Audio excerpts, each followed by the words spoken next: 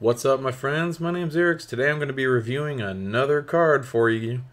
Today's card, Reflector Mage. For 1 white blue, you get a 2/3 human wizard. When Reflector Mage enters the battlefield, return target creature an opponent controls to its owner's hand. That creature's owner can't cast spells with the same name as that creature until your next turn.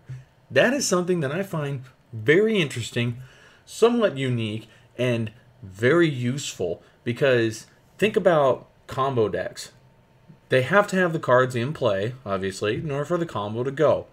And combo decks, if that's what their deck is built to do, they're not going to have 1 or 2 copies of a combo piece. It's going to be 4 to maximize their potential to draw their combo pieces to win the game. So with Reflector Mage, it bounces one of their hopefully it's a creature and it's not all, just artifact combos, but they bounce their creature to their hand. They can't play it next turn, so you've locked out their combo for at least one more turn for you, as well as the current turn that you are in.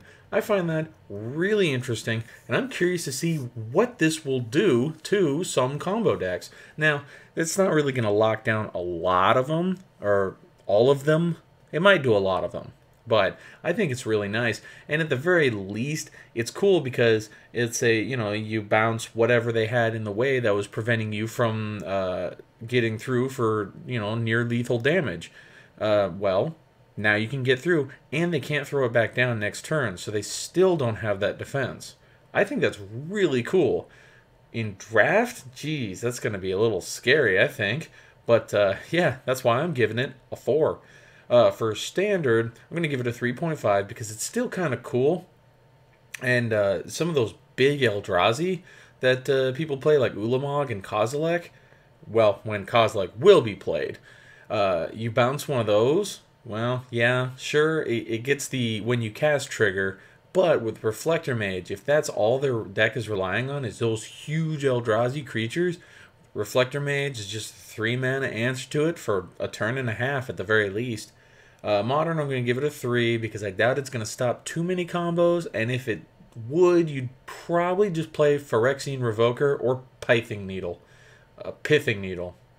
However you say it. I don't know for sure. But those are better options for combo lockdown. EDH, I'm going to have to go 3 because, again, it's kind of cool. It's kind of not. It's a situational card. But I think it's going to be really good with Blink decks to really abuse the hell out of that with Brago or Rune. It's just going to look super scary having to deal with that going off every single turn. So, that's what I have to say about it. Let me know what your thoughts are down below in the comments. Leave a like if you want to see some more of these. And subscribe to my channel, and then you'll get notifications whenever I put up another review. So, thank you all for watching. I'll see you all next time.